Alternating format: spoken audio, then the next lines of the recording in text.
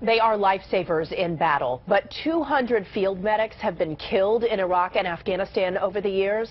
Now, the Uniformed Services University of the Health Sciences is working to reduce this number to 0. Our colleague Jonathan Elias was invited for a peek at how.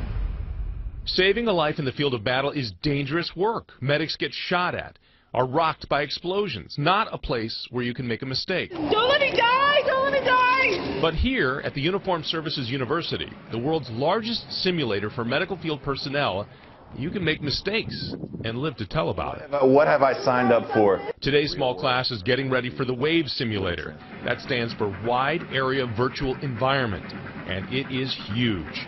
Recreating an Iraqi village in great detail. There's sound effects. We can also include smell effects if necessary. There are smoke effects. We have actual air cannons that will fire projectiles and essentially make it as challenging and as shocking as we can. Erickson Dahlson is programs manager here.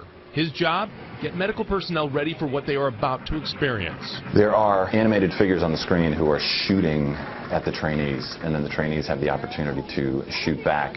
And the technology is such that they can actually neutralize that threat on screen. Charlie 6, this is Charlie 2-3, combo check over.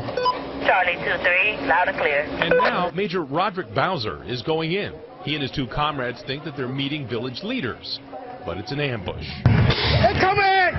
Down, get out! Within seconds, rocket-propelled grenades are flying at them, and gunmen are shooting at them. His comrade is hit. You gonna be all right? Applying a tourniquet to stop the bleeding, returning fire, Move in! and getting her to a helicopter. We got one GSW right arm. Tourniquet applied approximately 3 minutes ago. Adrenaline is pumping, and their actions are being closely monitored. And for Major Bowser, he's glad to get this kind of training. This is about as close to a real-life scenario you're gonna get without actually being in the combat zone in theater. Here's the thing to keep in mind. When the wars started, since that time, more than 200 medics have been killed out in the field. It's this kind of training they're hoping that will save lives. We salute those at the university for putting together such an amazingly vivid and realistic simulator with just one goal in mind: to do that, save lives.